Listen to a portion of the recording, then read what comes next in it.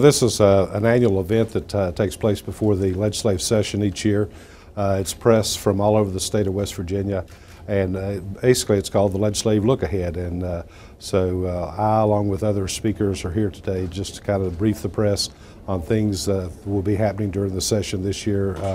Everything from budget, education reform, prison reform, and so forth in the state. So it just kind of gives them a upfront view of what to expect as we move through the next 60 to 70 days. Journalists from all over the state are writing about this. They're live tweeting about it today as the session goes on.